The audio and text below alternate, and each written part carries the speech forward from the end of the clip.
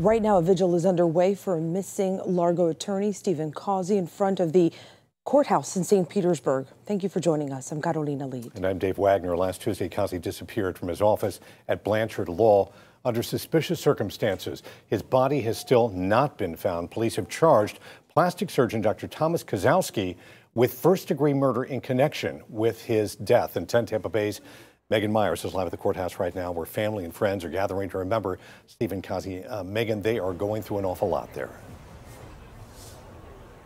Definitely a lot of people filled with heavy hearts out here. We heard from former coworkers, friends, and his husband, all saying how much they love Steven Cozzi and honoring and remembering him. Obviously a very tragic situation that happened. And all of this started last week when he was reported missing. Investigators were told that he was never seen leaving his law office. They actually found his wallet as well as his keys inside of that law office, and his car remained parked in the parking lot. When investigators showed up to look around, they say there was a strong chemical odor in the bathroom, and they found small drops of blood.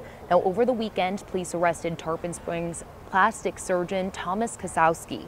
Cozzi's law firm represented people involved in a lawsuit filed by him. The civil suit came after billing issues with insurance and negative online reviews. Kosowski was looking for at least $15,000 in damages. Now, as I mentioned, we did hear from Steve's loved ones out here today, including his husband. Here's a little bit of what he had to say. One of the coolest things about this whole that's come out of this tragedy is that I've gotten to basically meet my husband again.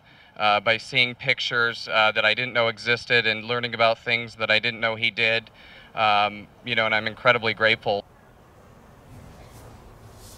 Now, police are still searching for Cozzi's body. As this investigation continues, they're asking for anyone with information to come forward and give them a call. I'm reporting live in St. Petersburg tonight. Megan Myers, 10 Tampa Bay.